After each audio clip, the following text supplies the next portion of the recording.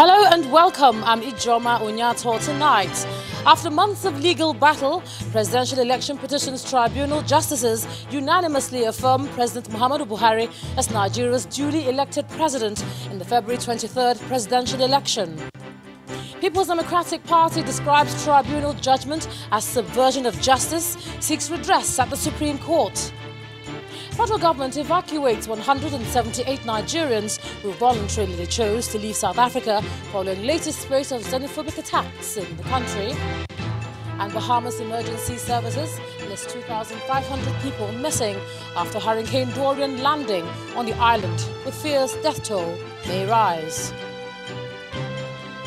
Business News tonight. Securities and Exchange Commission commences a two-day conference to broaden capital market studies and tertiary institutions across the country. On sports news tonight, France caused the biggest upset of the 2019 FIBA Basketball World Cup after beating holders, the United States, to reach the semi-finals. And from the nation's capital, Federal Executive Council holds first post-inauguration sitting, proposes the increase of value-added tax from 5% to 7.2%.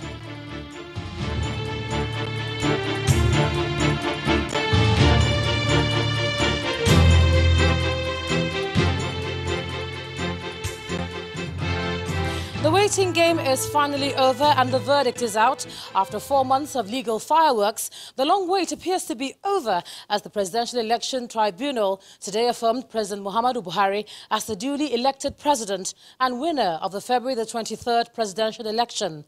The ruling, which lasted over 8 hours, saw all judges at the tribunal unanimously dismissing the petitions of the People's Democratic Party and its candidate Atiku Abubakar in its entirety. The courtroom was filled to capacity with representatives of the main parties in the suit, some governors of the All Progressives Congress, as well as serving ministers. Some of the highlights of the judgment include: the tribunal ruled that President Muhammadu Buhari is eminently qualified to contest for the 2019 election. The tribunal dismissed the APC's claims that Atiku Abubakar is a Cameroonian and did not qualify to contest for the election. The tribunal denied INEC's request to strike out some of the PDP's witnesses. The tribunal dismissed claims that President Buhari induced voters through the trader money scheme. And the tribunal dismissed the PDP candidate's motion indicting security operatives. But the People's Democratic Party says it's rejecting the judgment, describing it as provocative, barefaced subversion of justice and a direct assault on the integrity of the country's justice system.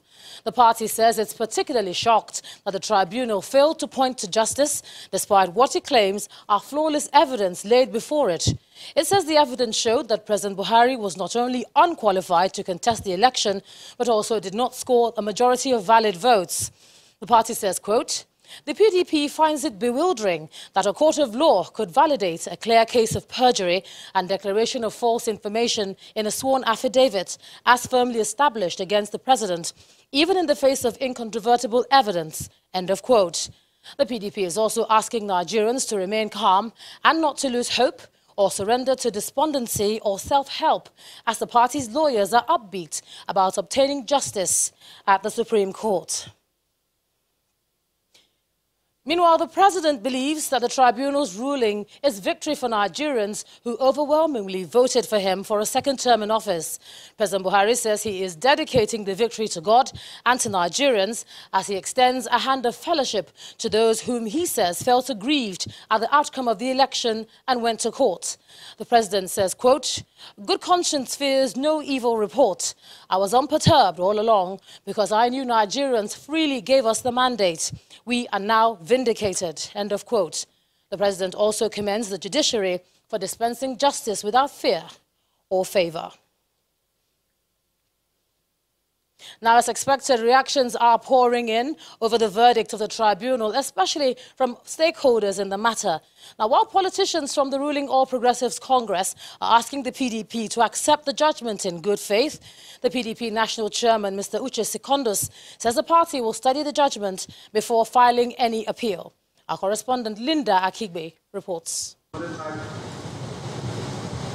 For over 9 hours, lawyers, journalists, politicians and government officials listened to the tribunal deliver its judgment in the petition of the presidential candidate of the People's Democratic Party, Alhaji Atiku Abubakar, challenging the declaration of President Muhammadu Buhari as the winner of the February 23rd presidential election.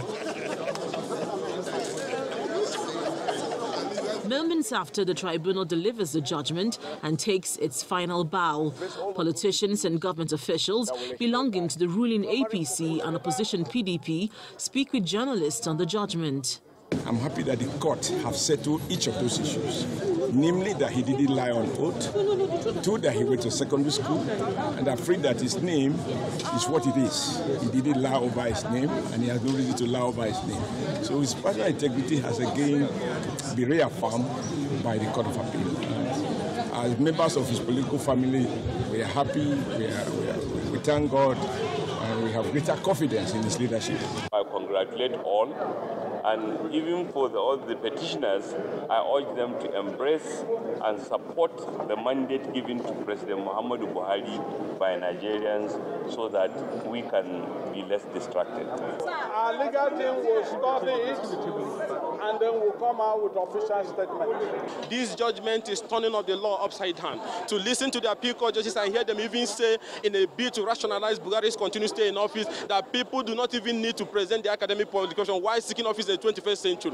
Today, Nigerian people have lost a great opportunity to have a reprieve from the ongoing problems in the country, because if the appeal court judges have treaded the path of justice, equity and fairness, they would have given Nigerian people. That's why you see the quietness in the land. People are aggrieved. Nigerian people are aggrieved. And the opposition, I've just finished speaking on the phone with Alhaji Atiku Abubakar. He's already heading to the Supreme Court. The People's Democratic Party has resolved to head to the Supreme Court. This has to be done within the next 14 days, as stipulated in Section 285 of the 1999 Constitution. Linda Akibe, Channels Television News. Today's verdict is a journey that lasted over 4 months with intense battle in court. Now here's a timeline of the events leading to today's judgment.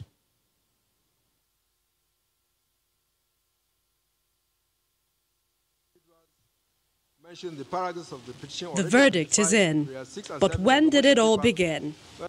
March 8, 2019, former Vice President and candidate of the People's Democratic Party, Alhaji Atiku Abubakar, a major potential challenger in the 2019 Presidential Election Petitions Tribunal, filed an ex-parte application before the Court of Appeal headquarters in Abuja. He also requested an order compelling INEC to allow access to inspect electoral materials. March 27, 2019, another presidential candidate of the Hope Democratic Party asked the court to disqualify Mr. Buhari and Mr. Atiku. May 8, 2019, the tribunal commenced inaugural sitting chaired by the President of the Appeal Court, Justice Zainab Bulkachua. The 22nd of May 2019, Justice Bulkachua recuses herself from the tribunal on personal grounds. May the 23rd, 2019, the tribunal dismisses a suit seeking to stop President Buhari's inauguration. June the 13th, 2019, INEC replies Mr. Atiku at the tribunal says, "We don't have a server." The APC also asked the court on that day to strike out Mr. Atiku's suit on account of non-citizenship. The 17th of June 2019 saw INEC, President Buhari, the APC asked the tribunal to dismiss the People's Democratic Movement's petition. June the 28th, 2019, court dismisses HDP's request to be removed from the presidential petition. From June to July the 3rd, 2019, the pre-trial hearing started and ended under the new chairman of the Presidential Election Petitions Tribunal, Justice Mohammed Garba, who took over from Justice Bulkachua. July the 4th, the main petition hearing begins. July the 19th, 2019, saw the Presidential Election Petition Tribunal, where the PDP tendered over 1,000 results from polling units and wards. August the 18th, 2019, dismissed Mr. Atiku's petition. He's not Nigerian and has no case, Mr. Buhari and the APC tells the tribunal. The 28th of August 2019, parties presented their final addresses. On the 21st of August, the tribunal reserved judgment until September 11th, 2019, where the tribunal delivers verdict in the presidential election petition in a judgment that lasted hours. Now let's give you a bit more perspective about what transpired at the tribunal today. Here's our correspondent, Amaka Okafor. A reaction to this petition. It's D-Day, and the premises of the appeal court was a beehive of activities as the Presidential Election Tribunal delivers judgment on the petition of the People's Democratic Party and its presidential candidate, Alhaji Atiku Abubakar. He has attained the age of 40 years.